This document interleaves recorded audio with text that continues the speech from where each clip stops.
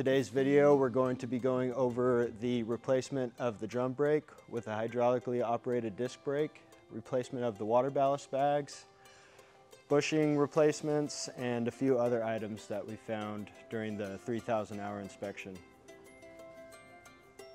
The hydraulic disc brake kit from Wings and Wheels came with the new main wheel, the disc, the master and slave cylinder, and all the hydraulic lines necessary for the job. Eric started by replacing the old wheel with the new wheel and the new disc. We ran the hydraulic line up from the gear well into the cockpit. We fitted that onto the master cylinder and connected that to the cable operated heel brake.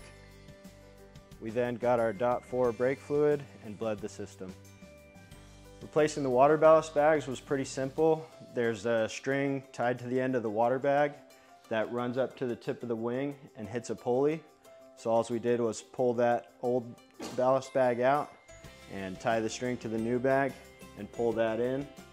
All the connections were already fitted on the bag, so that part was easy. During the 3,000-hour inspection, we found a few items in need of replacement, such as the main pin bushings, the hotelier connections, and the landing gear mounts.